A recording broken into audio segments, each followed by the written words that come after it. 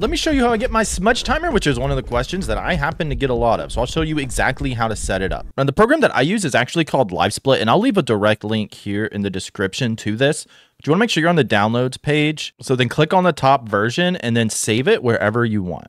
After it's done downloading, all you want to do is just right click, and you have to extract it because it is a compressed file. So extract it to whatever you want the folder to be. It will do its thing. And then once that's done, you want to double click on this program that has this icon. And then make sure you install it.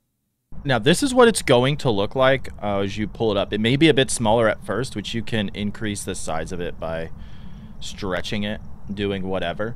But it is going to have a black background next to it, and that's always going to be there. I make it transparent on stream purposes, which I can show you how to do if you are a streamer or content creator as well. But to set this up, you want to right click, and first with settings, you can set to start, stop, and reset to whatever you want. These are the main two you're doing because, again, we're not worried about speed runs and splits or anything like that. We are just worried about what it is. So again, I have mine set to 0 and 9 to reset because it's a number pad, and I typically play with a controller. If you want to have it set to like 1 and 3 because that's near the WASD keys, or whichever you prefer, whatever you think is going to be easier, that's going to be that. And you want to make sure that you have global hotkeys checked. Now, to get the color and whatnot, if you go to edit layout, if this is blank, just hit this and go to timer, and you can set a timer that way. Now for the color, go to layout settings. This is what I have as my layout. If you want to just copy these, you can. Then under timer itself, this is what I use. And I pick a lime green color. Now, if you wanted to add it in OBS, you want to go down here to add, and we're going to do a window capture. And I'm just going to name this timer test because I already have one. But you can name it smudge timer, name it whatever you want. Then when this pulls up, make sure that you have live split selected on the window. If it's not there, just make sure to click on it and scroll down to whatever you want. So we're going to go with that. Hit OK.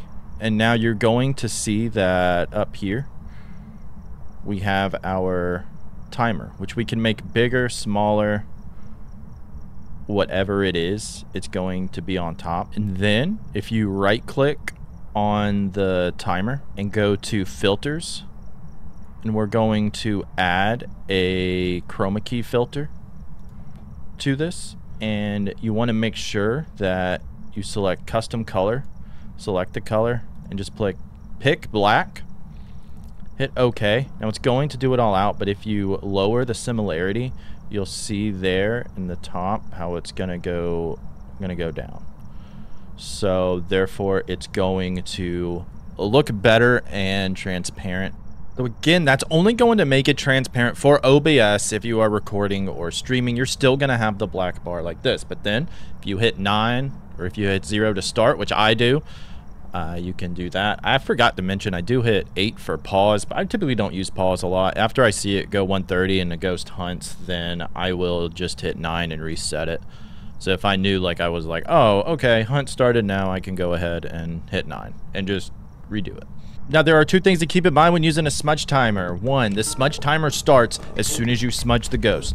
Not after the end of a hunt, not after the end of the smudge, just as soon as you smudge it. That's when you need to start your timer. You can also time lengths of hunts, which is really good for the Apocalypse Gold Trophy Challenge, like I've been doing a lot of. Keeping track of hunts will help you know when you're safe to move around and what not to move items. You can also keep track of in between hunts when it starts hunting to test for a demon, because demons can hunt between 20 and 25 seconds. Older ghosts will wait 25 seconds to start hunting again after a previous hunt. Now, if you want to see how to better put all this together, go ahead and click or tap the screen now to see my no evidence guide and show you how to identify every ghost without evidence. Thank you so much to all the channel members for the extra support. It truly does mean a lot to me. Thank you so much, everybody, for watching. Happy hunting.